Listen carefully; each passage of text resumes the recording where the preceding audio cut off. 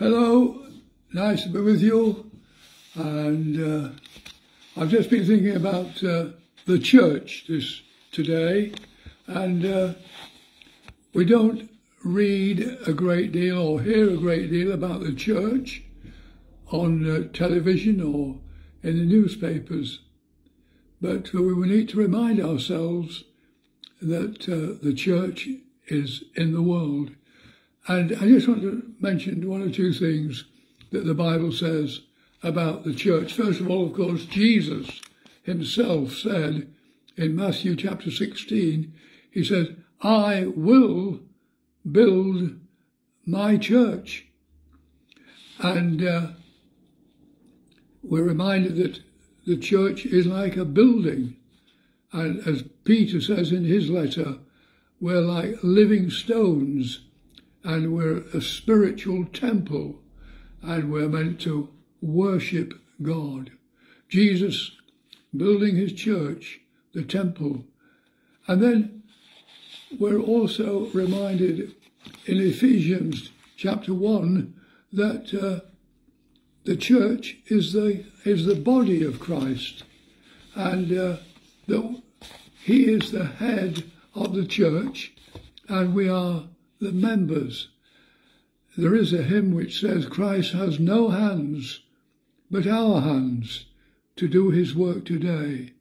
He has no feet but our feet to lead men in his way." And a reminder of our responsibility to be witnesses unto him and to share our faith with others. He is the head of the church, and we are the body of Christ.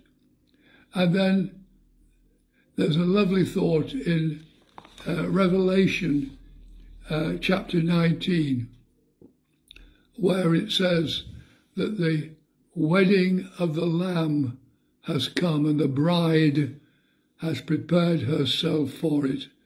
That's in Revelation chapter 19. And there is a reminder of the love of Christ for his church, which he looks upon as his bride. And we need to remind ourselves that we are given to him. I'm thinking of Peter.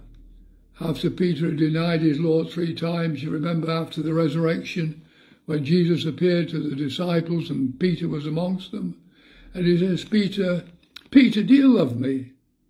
Do you love me, Peter? And he says, yes, Lord, you know I love you. And he challenges him, doesn't he, 3 times. Do you love me? Do you really love me? Yes, Lord. And as a bride of Christ, then we should show love for our bridegroom. Do you love me? And we want to keep ourselves abiding in the love of the Lord Jesus. The church's one foundation is Jesus Christ, her Lord. She is his one foundation by water and the word. From heaven he came and sought her to be his loving bride. With his own blood he bought her, and for her life he died. Yes, just a reminder that the church is the building of Christ. It's lovely in Acts chapter 2 on the day of Pentecost when 3,000 were added.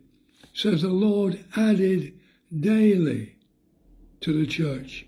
The Lord added to his church. And today, the Lord will have been adding to his church around the world.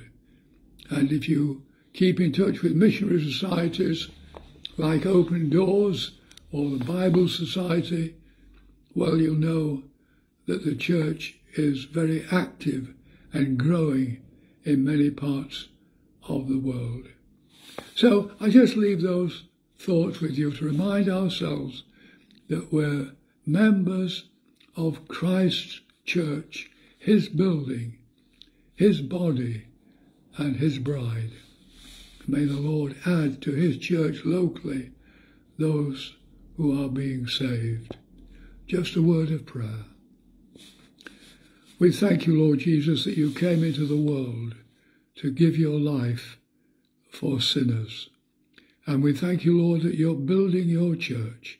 We thank you, Lord, that we've heard your call and we've come to trust you as our Saviour, as our friend, as our Lord, and as our heavenly bridegroom. So bless us and make us a blessing in these needy days. We ask it for your glory. Amen. Okay, well, good to be with you and look forward to seeing you again next week, God willing. Bye-bye and God bless.